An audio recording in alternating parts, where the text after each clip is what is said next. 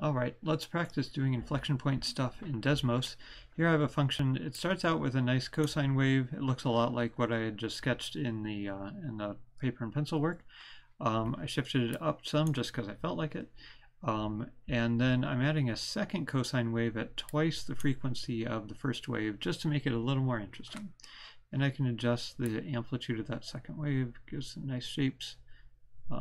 But let's leave it back here. So by eye, it kind of looks like a plain old cosine wave, right? So can we find the inflection points of it using Desmos? Well, if I do f prime of x, how could I use that to talk about where the inflection points are, or where the original function is concave up or concave down? Because I want to turn this to blue and this to red because that's my color system.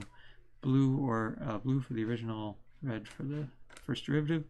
So what can I say about where f is concave up or concave down based on the derivative? Well, f prime being increasing is a way of saying concave up.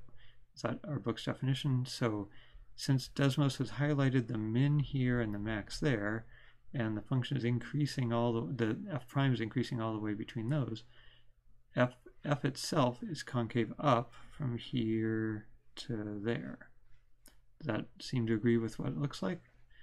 And then from here to there, f prime is decreasing, and that's where the original function is concave down. Okay so far?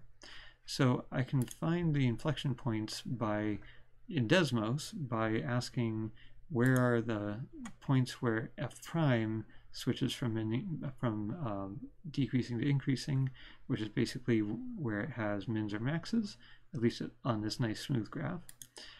That's one way to find the inflection points. Are the inflection points halfway between the min here and the max there, halfway between 10 and 20? Well, no, 16.5 is not halfway between 10 and 20. So it's kind of close to halfway between, but there's no reason inflection points have to be exactly halfway between mins and maxes. Another way to think about inflection points is where is f double prime equal to 0? So let's do f double prime of x here. And let's give that some other color, I guess pencil color. How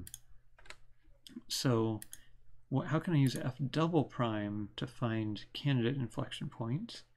We just said those are where f double prime is 0, and Desmos has highlighted this as a 0 crossing of f double prime, which just happens, and probably not coincidence, to be where f prime has a local minimum.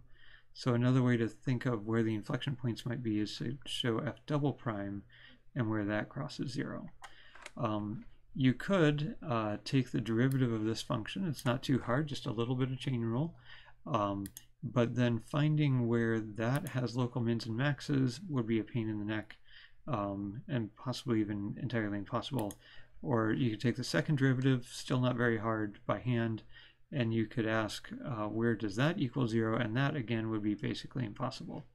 So for some functions we can find the inflection points by hand. For other functions we have to just have something else compute f prime and f double prime for us, and then look for inflection points that way.